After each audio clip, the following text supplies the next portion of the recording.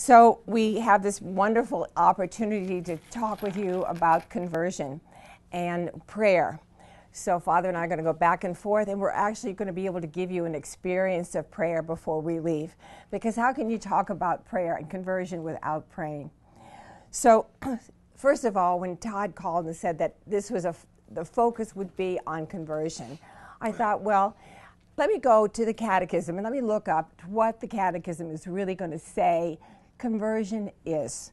So in the glossary, it says, conversion is a radical reorientation of the whole life, our whole life away from sin and evil and towards God. A major shift.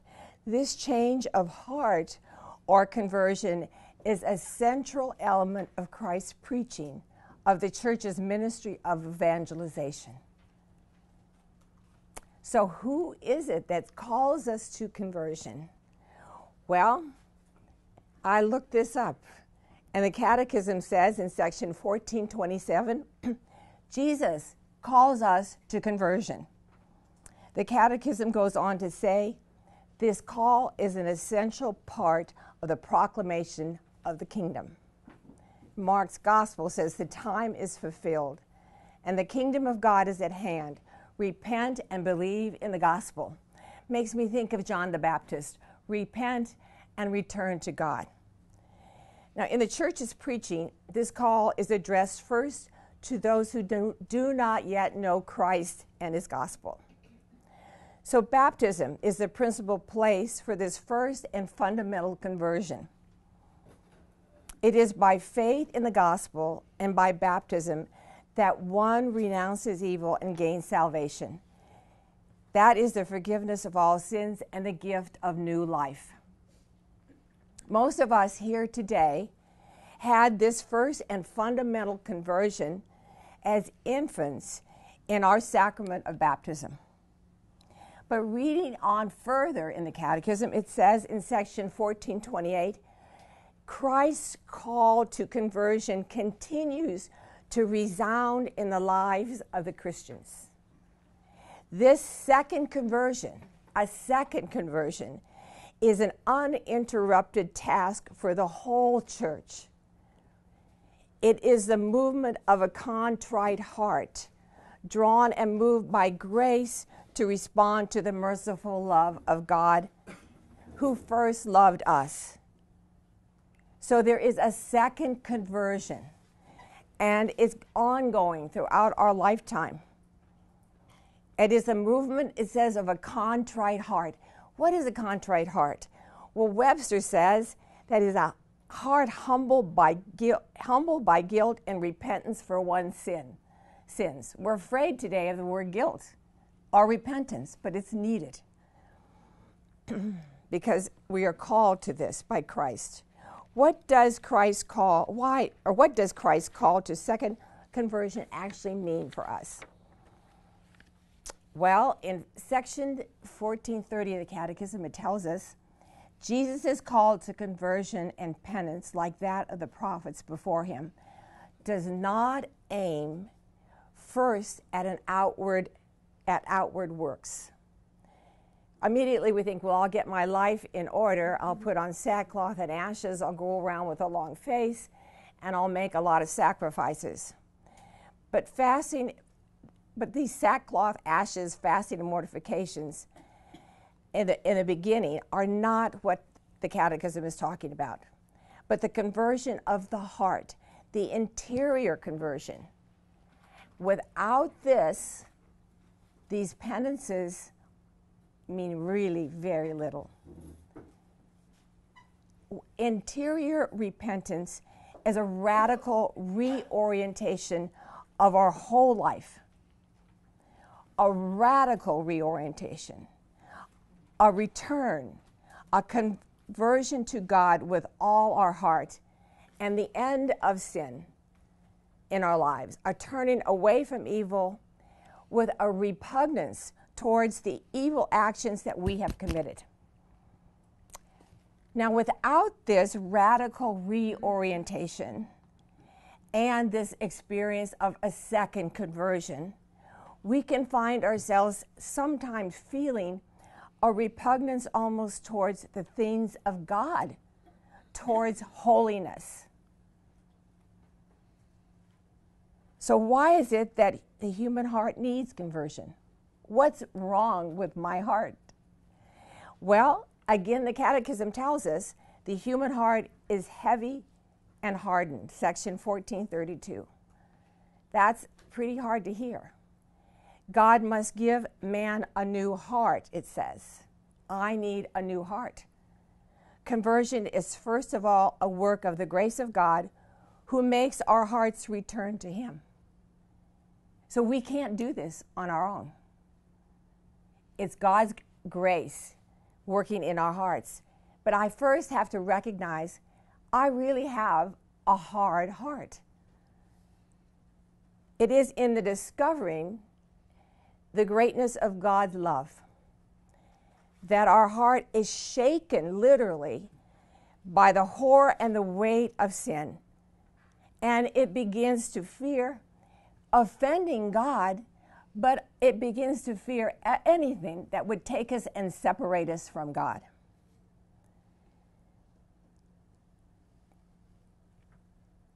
How is the human heart converted? The Catechism tells us the human heart is converted by looking upon him whom our sins have pierced, upon Jesus Christ.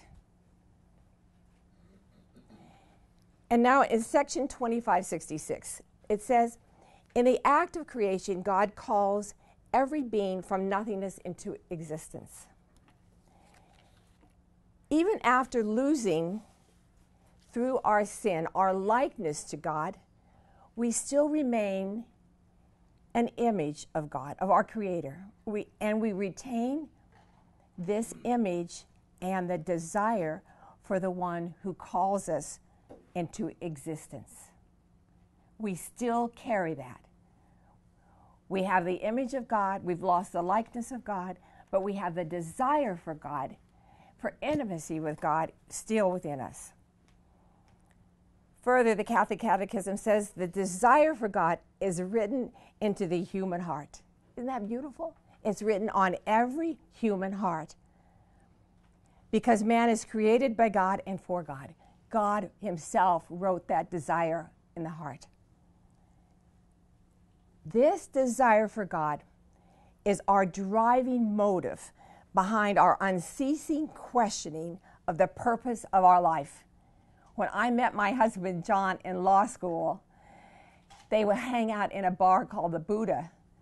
And after a few beers, this was the question, what is life all about? Remember those years? So this desire for God is our driving motive behind this very question. Today, we could almost say that there is a feeling of emptiness, uselessness, a terrible feeling of darkness over the whole earth. Now we ask, how are we to undergo this second conversion? How will it happen? Well, I've been reading Pope Benedict's book on prayer. He answers this. He says the primary aim of prayer is conversion. We have a way. And he says the flame of God that transforms our heart and enables us to see God and so to live in accordance with God and live for others. So we must come very close to this flame, which is God himself, this burning, raging, passionate love for us. And then we will be able to see God as God is, and we will be filled with his love, and out of that to love others. In finding our way now through prayer, we discover our eternal destiny. Exciting. And reconciliation with God that is offered to us through Christ's death and resurrection for true, lasting happiness here and forever. This will come about if we are willing to open ourselves to the one who is able, as Benedict says, to fill the depth and breadth of our desires for purpose. God alone. Instinctively, all of us know we can turn to God, that we can pray. There was a survey done, and I believe the results were that over 90% of people say they've had an experience of God in their life.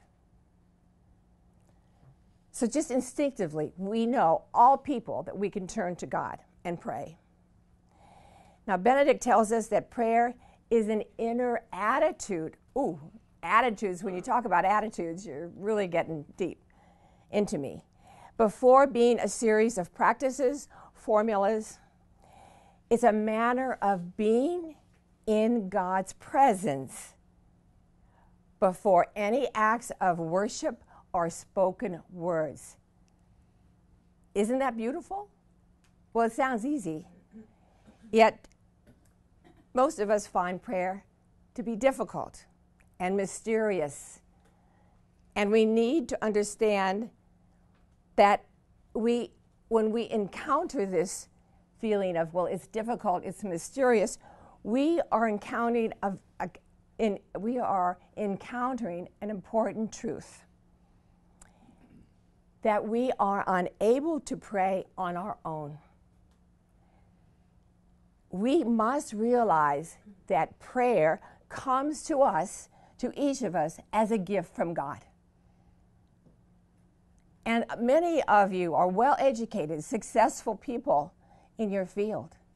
But when it comes to prayer, we are unable to pray on our own. This is where we find the difficulty. What is required of us? This requires of us humility in order to understand that we are a creature of the absolute God, His creature, that I am weak, poor, pitiable, needy, sinful, and unable for myself to find happiness and fulfillment apart from God. It cannot be found. When we come to know our creaturely status before God, then we are able to open our whole being to the mystery of God. This is very exciting. For fulfillment and happiness, beginning a most intimate, personal relationship with the Trinity God here, now, and for all eternity. But there is something that we must always remember. We must never forget that it is God who calls first to us. Section 2567 in the Catechism says, in prayer, the faithful God's initiative of love always comes first. Our own first step towards God is always a response. So we can feel like, I am searching for you, oh God, but we must realize He is the one searching for His beloved. So what would this conversion look like in a human life? And I'd like to share with you the conversion story of a saint, St. Ignatius of Loyola. Let me tell you about him. He was born in Spain the year 1491, the Basque province of Spain. He was born into provincial nobility. His name would be Inigo de Lopez. He was born at the Castle Loyola, the last of 13 children. His mother would die shortly after his birth. And as he grew older, he wanted to leave the countryside for the royal household. His mother had connections to the royal treasurer's family.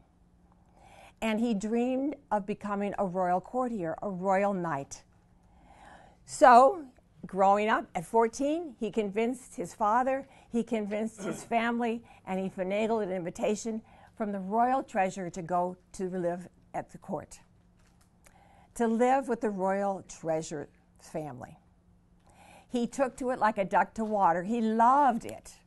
He loved the beautiful clothes. He loved the gambling, the dueling. He loved the womanizing. He loved everything about this life. And when he had a free time, he loved the racy novels. I call him the man of the millennium. He kind of would fit in today.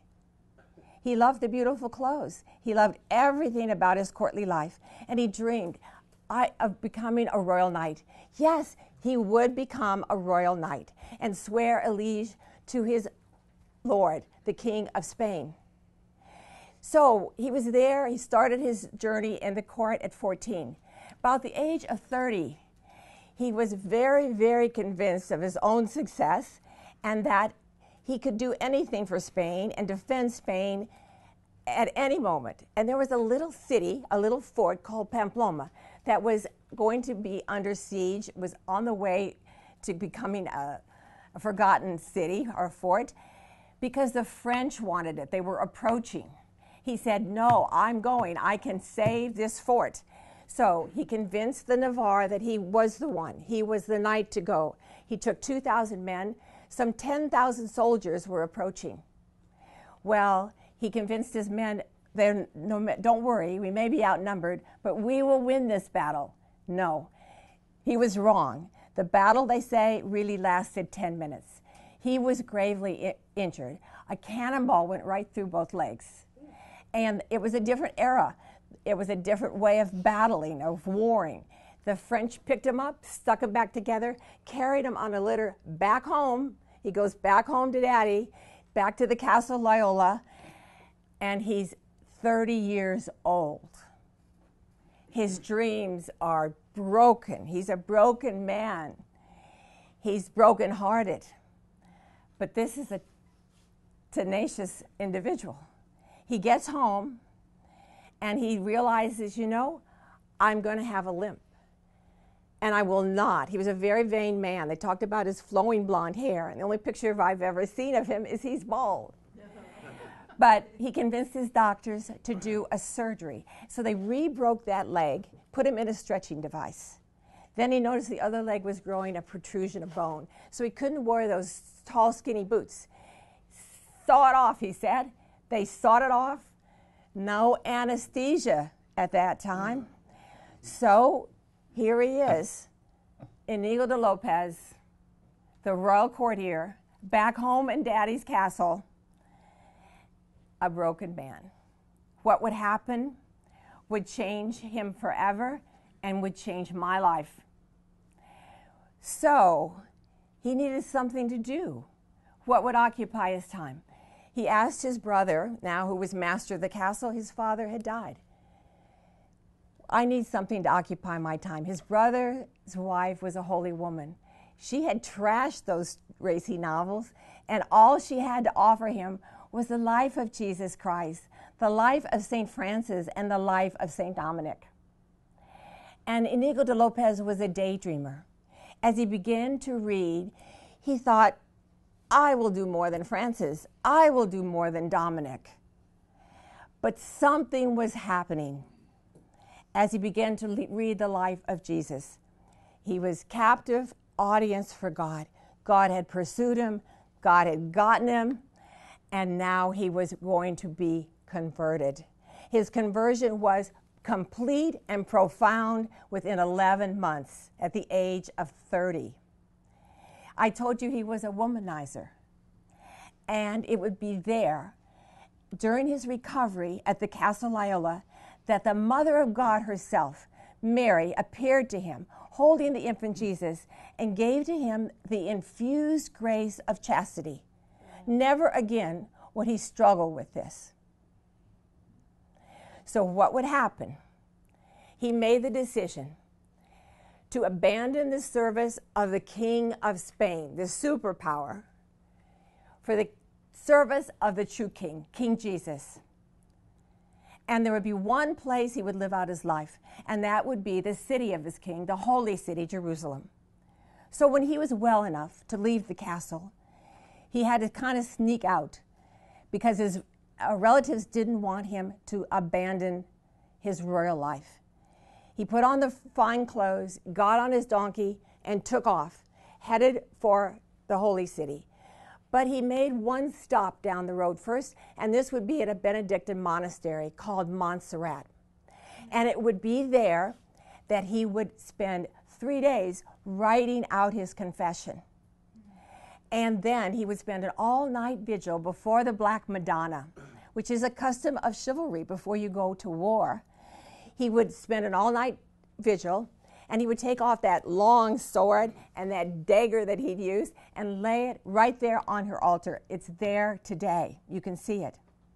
Then in the morning, he took off the beautiful clothes, gave them to the local beggar, gave him the donkey, and he put on sackcloth, and he was barefooted. He was now going to live his life as Inigo de Lopez, the penitent pilgrim. And he would walk barefoot to Jerusalem. But he couldn't get there yet, because you see there was a plague in Barcelona where he was headed to get a ship. So he got a little further outside of Montserrat to a place that we know the name today, Manresa. And it would be there at Manresa he would spend another 11 months praying some 15 to 17 hours a day. And he would record in a little black book the different experiences of graces that God used to convert him. And that's what we have today and what we call the spiritual exercises of St. Ignatius of Loyola. He's truly a mystic. He would pray for hours at the river Cardinere that ran through Manresa. And he would have great mystical experiences of the creation of the world, the presence of Jesus in the Eucharist, the incarnation, and of the Holy Trinity. But he would never write about any of this. So what would happen? As God transformed him, as the conversion took, he left Manresa after 11 months. He got to Jerusalem on fire now with his King Jesus, with love for God. He'd abandoned his sinful life, his life of service to the world, to the King, for the service of the King of Kings. And he was on fire, so on fire that he caused a big stir in Jerusalem, and he was going to convert all the Moors. Well, eventually the provincial of the Franciscans had to threaten him with excommunication if he didn't leave. You've got to go. You're a lay person. You can't do this. This is reserved. You don't know anything. You're just a lay person. How can this be? This is reserved, you can't speak about sin, or you don't know theology. It's not possible. So he would be obedient to this provincial. Remember this. He was always obedient to Holy Mother the Church. He returned to Spain immediately.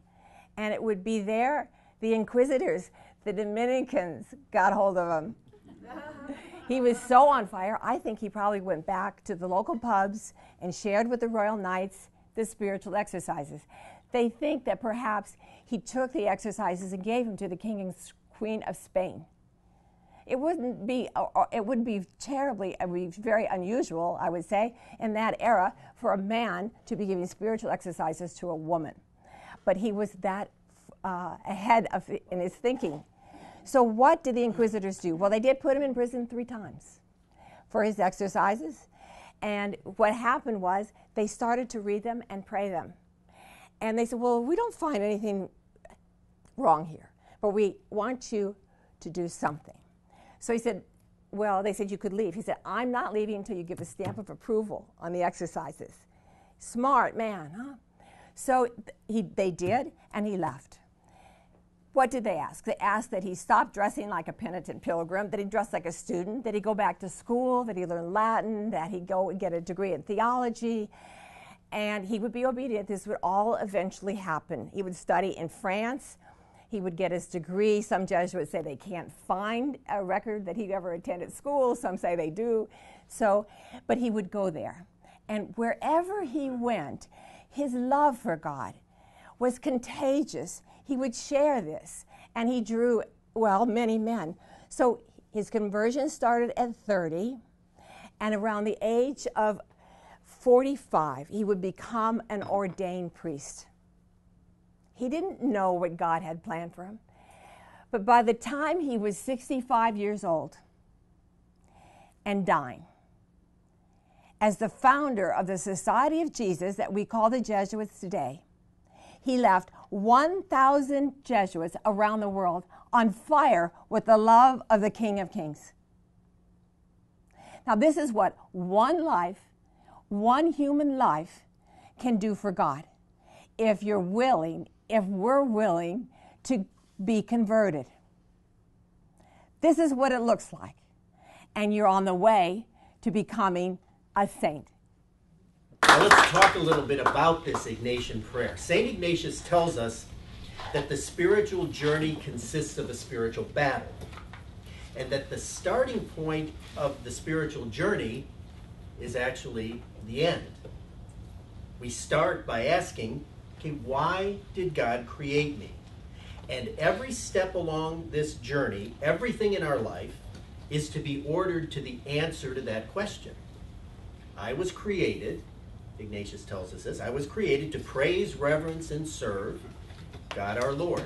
We hear this from the Baltimore Catechism a little differently.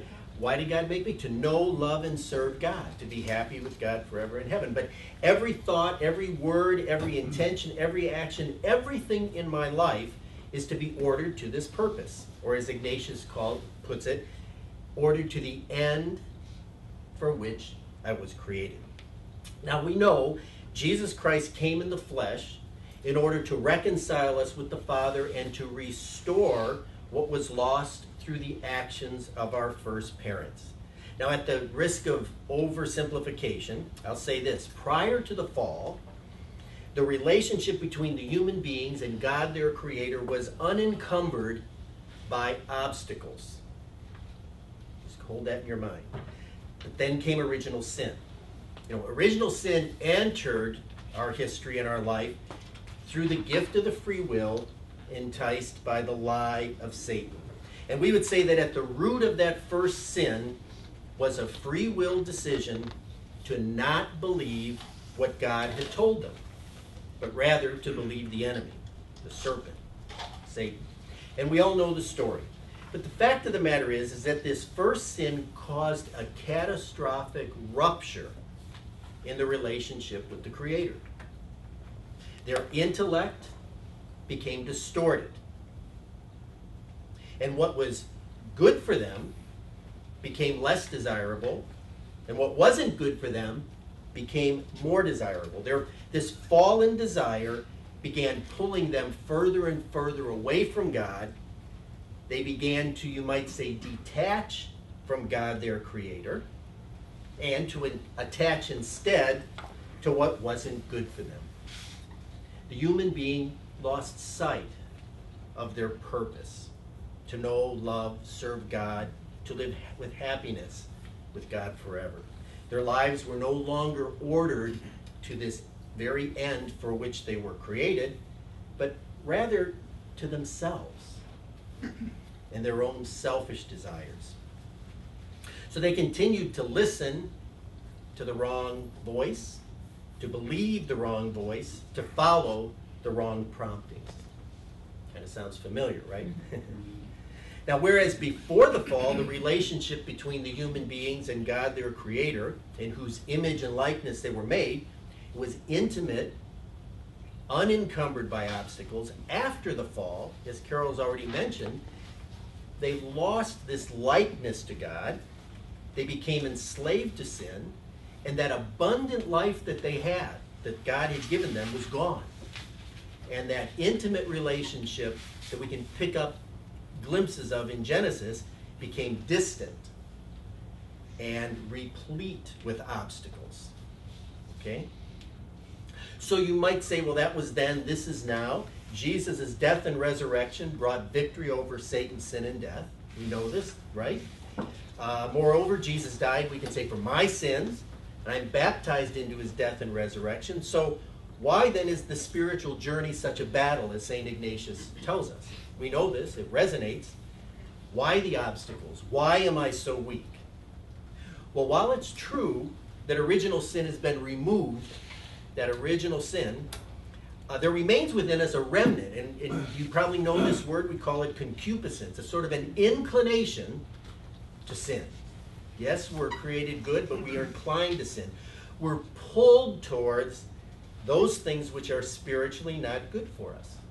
This is manifested most clearly in what we refer to really as the selfish self, the brat within, that wants to take control of my free life, my free will, and satisfy me and my desires, my own sinful desires. It drives me to become attached to the wrong thoughts, to the wrong actions, the wrong things, the wrong people. So even though the victory has been won, each one of us must choose either life in Christ or life for the self, which in reality is life against Christ and for Satan. And so herein, as we're talking, lies this spiritual battle which Ignatius speaks about. The world and all it offers can be very enticing to our concupiscent, selfish self. And of course, Satan knows our weaknesses and tempts us in that direction. In addition, because of this reality of the human condition, this fallen reality, we know that human beings hurt each other, right? And most of us, probably everyone, has been wounded by others in some way or other that actually compromises our desire to live in Christ, and may even, in the most serious cases, inhibit our free will to do what we feel we should be doing in terms of our desire to live in Christ. So much could be said about this, but suffice it to say for us today that every human being has these obstacles, okay? Layers, really, of obstacles in our relationship with God. In fact, it may sound a little bit counterintuitive, but the further we go on the spiritual journey, the more the Lord begins to actually show us about ourselves and the sinful mess we really are without Christ. This reality of the human condition is the reason why some of the great saints who were considered living saints while they were alive, St. Catherine of Siena, Padre Pio, they would rightly refer to themselves as sinners. The Pope, they said, describe yourself. He says, I'm a sinner. And they kind of like chuckle. No, this is real. This is not false humility.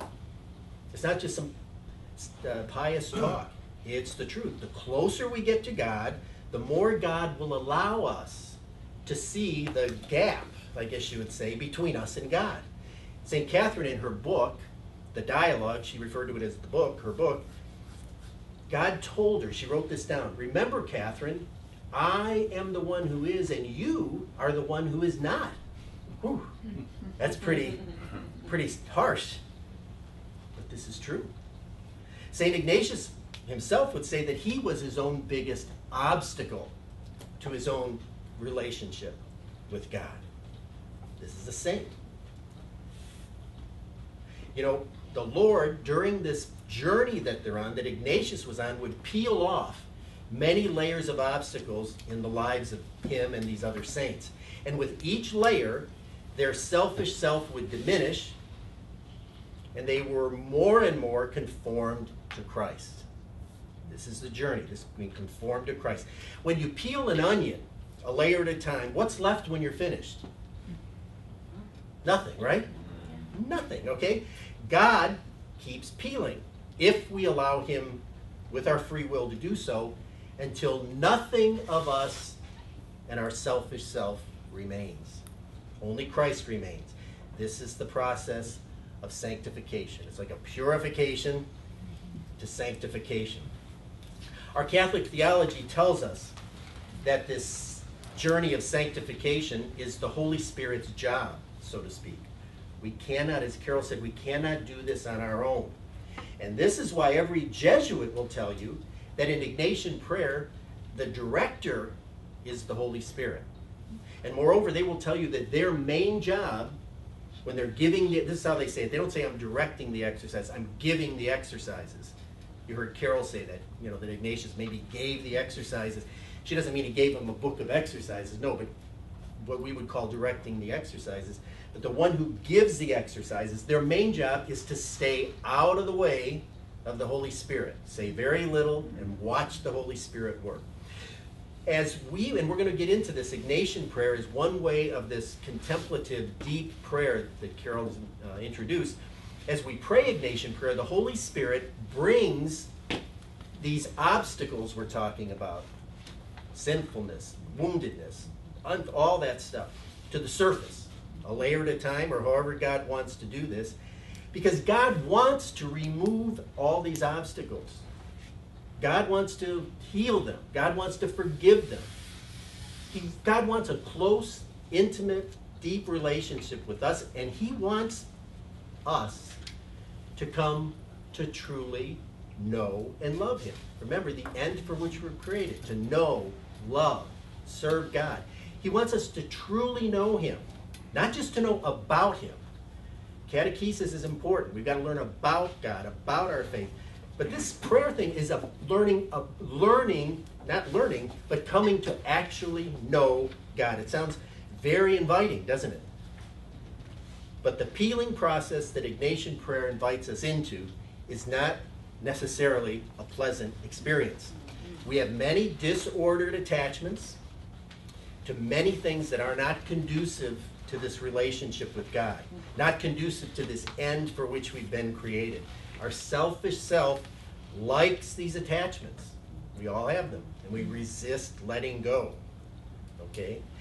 Now, paragraph 21 of his spiritual exercises, Ignatius writes that this journey of Ignatian prayer, this deep, contemplative Ignatian prayer, will help us, he says this, will help us overcome or conquer ourselves, this selfish self, and help us to order our lives in such a way that we make decisions, move through life free of these disordered attachments. And so what this prayer does in a nutshell is it brings us a freedom in Christ. You know, Jesus said, if the Son makes you free, what? You'll be free indeed, right? Okay, so that's the first step. He starts bringing us in as we get rid of these obstacles, bringing us into this freedom. And as we pray, the freer we become in Christ, the more we're able to receive, enjoy, embrace this fullness of life that he promises us right here on this earth. And finally, the more of this abundant life that we enjoy, the more of it that we have within us, the more we become one with Christ and ultimately with the Trinity God. This is that relationship ruptured in the Garden of Eden, restored by Christ as we enter into this invitation. This relationship, he wants this with us. This relationship with God, God created us for this, and this is the intimacy that in the depths of our being we long for. And this is what Ignatian prayer, the Ignatian journey, really is all about. Sure. Now, in my reading of this book on prayer by our Emeritus Pope Benedict, he says something that's very important. Prayer should not be taken for granted. He says it is necessary to learn how to pray. Makes sense, doesn't it? And he says it's as if we're in acquiring this art ever new, even those who are very, very advanced in the spiritual life. He says they always feel the need to learn from Jesus, to learn how to pray authentically. So the journey of prayer that was given to St. Ignatius, it's over 450 years ago, is a journey where the Lord Jesus himself teaches us to pray. And it's called the Spiritual Exercises of St. Ignatius of Loyola. Some of you may have experienced these. No one ever teaches the spiritual exercises, but rather experiences them. You could go buy books on the spiritual exercises, buy the spiritual exercises, start reading them. You'll think you're reading Greek. You'll put them down because we are used to approaching everything with our intellect and understanding. And it won't work with prayer. We approach it only with our heart. So today, now I want to give you a brief overview of exactly what are the spiritual exercises. And then we're going to give you an experience of prayer. So why is it called spiritual exercise? Okay, some of you are into exercise. You know that you don't just run into the gym and pick up a 500-pound weight. You have to work up. You have to begin. You have to stretch. You have to work up from lighter weights to the heavier weights. So prayer is spiritual exercise. And we really need to exercise our spirit in prayer. You know why? Because we want to join our spirit with the Holy Spirit. That's our guest that lives within us, creating this great, big, fat, juicy, not muscle, but a heart dripping with the love of Jesus Christ. How's that sound? So it takes perseverance. And I'm going to let you in on a secret. No one ever arrives at prayer. Everyone just prays. I find that freedom. Now, St. Ignatius, when he was recovering at the Castle Loyola, began his journey of prayer with the scriptures. They say he prayed some 15 to 17 hours a day when he was at Manresa, living in the caves. The Dominicans fed him. They taught him. They helped him with some spiritual direction. But he would pray 15 to 17 hours a day. And that even when he was in Rome as the master general, with all of these men that he was forming as Jesuits, he prayed 5 to 7 hours a day. So we always want to take time to get on the journey and to prepare for this journey.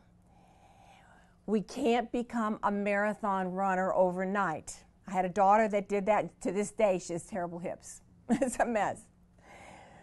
So St. Ignatius gives us warm-ups. He starts us out. And he starts with what he calls the principle and foundation. And it's a short little writing, very succinct, very simple, but it really entails the entire spiritual exercises. But there's a really important line in there where he says that he gives us the purpose for our existence. I'm sure all of you have wondered. And he answers it this way.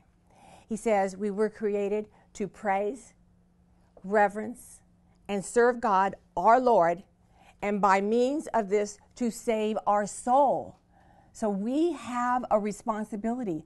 We have to accept. We have to respond to God's offer.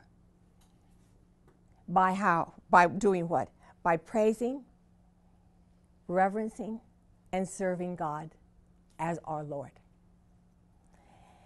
Now, the exercises he breaks down into 4 sections or 4 weeks. They're often referred to as 4 weeks. And the first week is always called sin purification. It starts out with the history of sin, the fall of the angels, man's rebellion, the truthfulness of our sinfulness, and need for redemption. Now, a lot of thinking today wants to bypass purification. I don't want to look at my sins. I don't want to hear I'm guilty. Please don't bypass it. It's more important than any of the, it's very, very important, because as we progress on this road of prayer, journey to Jesus, we can really be ground meat for the enemy. Destroyed, ministries destroyed, churches destroyed, because we bypass our purification. And we claim these graces, these wonderful gifts of God as our own. So we're just kind of like bowling pins in an alley. Boom, we're just knocked out. And how many have never returned to the church? Because this step was left out. I love it. It's changed my marriage. My husband loves it. I'm able to see my sinfulness, my selfishness, my greed, my ingratitude, It's beautiful. It's wonderful. It's exciting. I don't have to be that person all the time, forever. So that's the first week. And then he takes us to, after our experience of purification and the truth of who I am a sinner in need of redemption, forgiveness, and the Redeemer is Jesus Christ, my Savior. After that, guess what happens? My Savior, the King of Kings, calls me into mission with him. Wow, that's the mission of an evangelist. I'm called to serve with him in his mission of redeeming the whole world for his Father in heaven. Isn't that exciting? That's the work of an evangelist. So there's the bridge, Jesus. And we go now into the second week. Now the second week is we are invited to come to know and love Jesus intimately, because we will journey with him in prayer using the scriptures from the incarnation, his birth, all the way to Palm Sunday. In my life, often I've said, oh God, help me, be with me, help me in my life. This is an invitation from the King of Kings to be with him, to journey with him, to sit and listen to him. Isn't that beautiful? To sit at the feet of the Master and to observe his life, to share in his life, just like the apostles and the disciples. So then we're invited into the third week. St. Ignatius calls it the third week. We are invited to go with Jesus to his passion and his death. It's very difficult to journey with a loved one through their suffering and death. And we always call for Jesus in our suffering. But you know, he calls for us. Come and be at my side in my passion and suffering and death. And then the fourth week, St. Ignatius takes us into the joy of the resurrection of Jesus Christ. To be there at the moment when he is raised from the dead and he goes to visit his mother first. That's exciting. This is a tradition in the church. I don't know if it started with St. Ignatius. I think it started earlier. But this is one of his beautiful meditations, that he went first to Mary.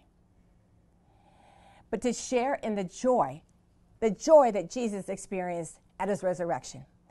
And then, to conclude the exercises, he ends with what he calls the contemplatio, the learning to love like God. So, what is that? Well, we look at all of our life and everything that God's given us, everything, the creation of the universe, the earth, our life, everything, with deep, deep gratitude. And then we want to return with great love and gratitude everything he's given to him. Everything he's given to me, I give to you, O God, for your glory. It's a most exciting, awesome journey. It's a journey that will convert a hard heart like mine and yours. The Catechism says our hearts are hardened. Well, the starting point for Ignatian prayer is what we call the memory imagination.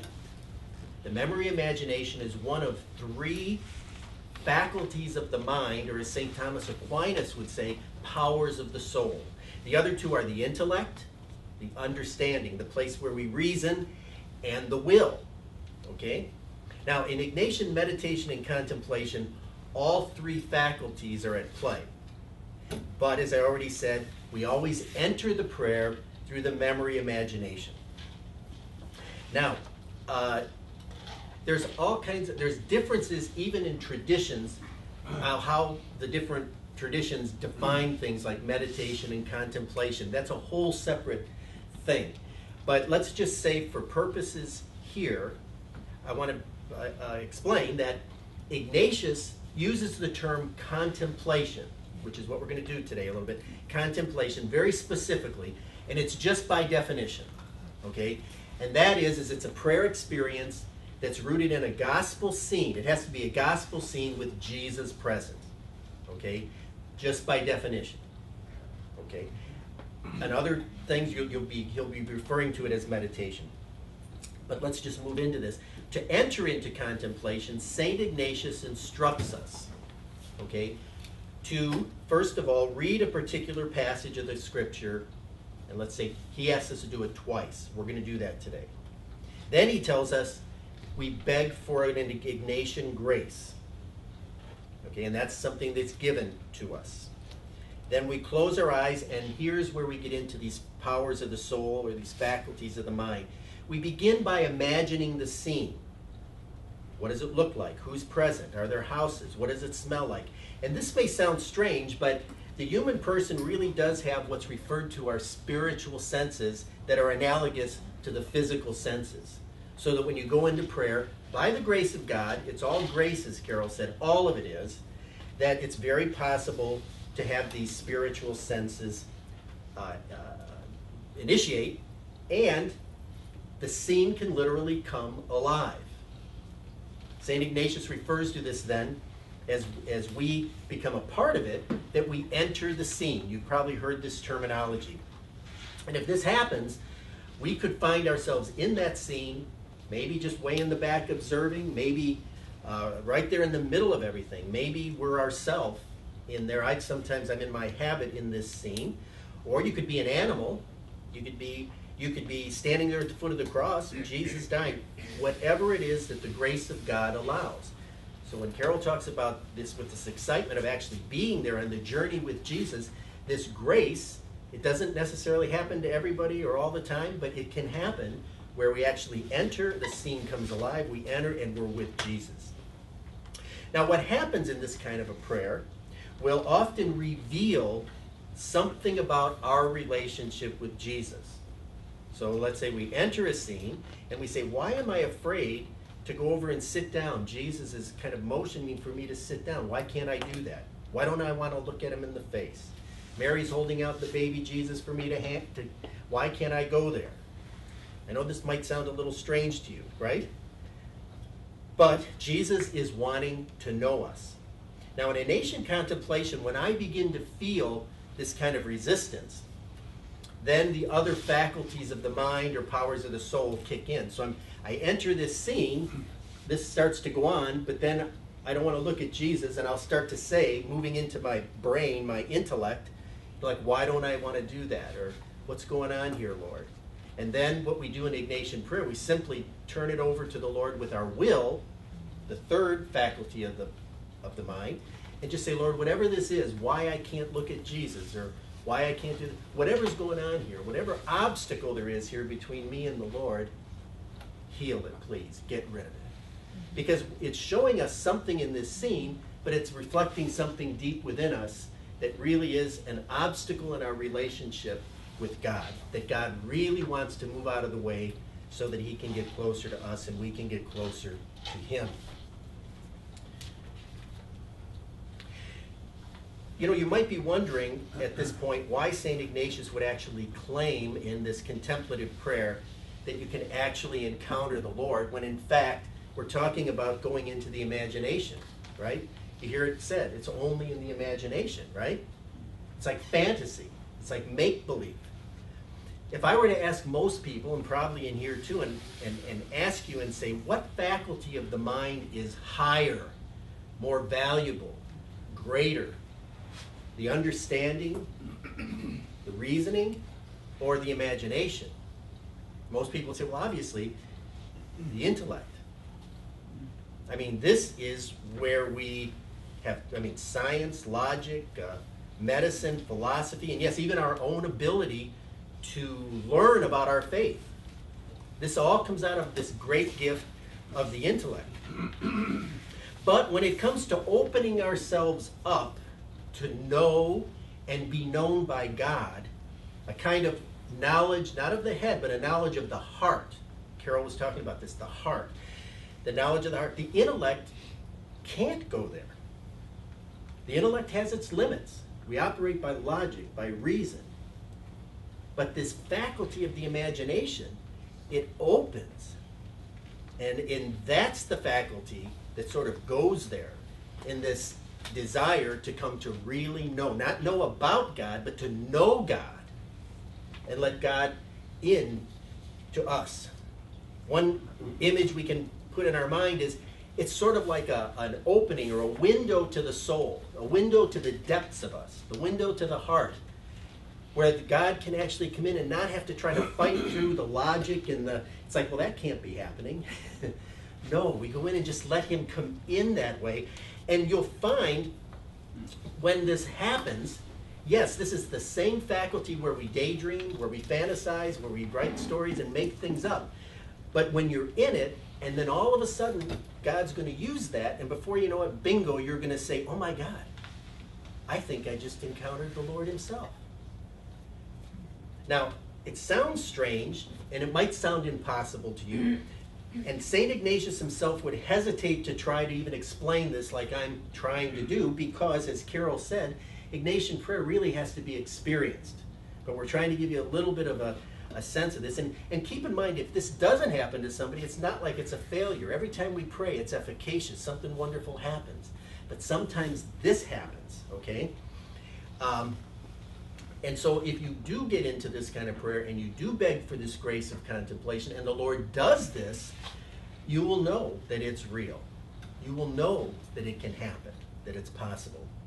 One last thought on this, and that is, I think some of you, chances are some of you in here are very much like me. When Carol first introduced me to Ignatian prayer in 2002, I told her that, well, first of all, I knew nothing about it, but once I got to know a little bit about it and I started trying to pray it a little bit, I said, well, this really isn't for me, I don't think, because I'm more intuitive, not sensing.